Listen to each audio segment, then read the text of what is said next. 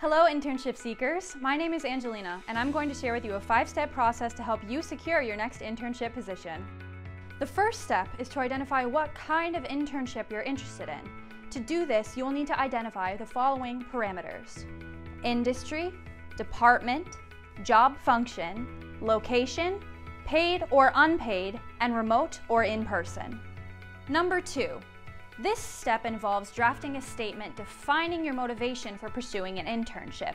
For example, I'm a third-year Maine Business School marketing student eager to secure a summer internship to gain marketing and social media advertising experience at a Maine-based agency.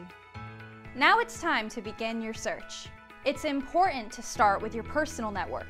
This includes your family, friends, employers, and professors. Be sure to utilize your motivation statement for this part.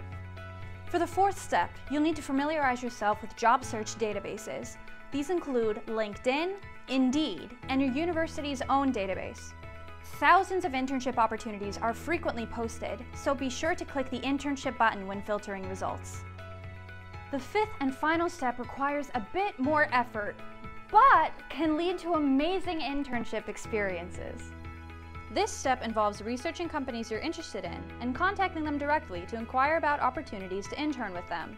A great tool for this is LinkedIn. Keep in mind, securing an internship can be challenging. However, there are many resources available to assist you along the way.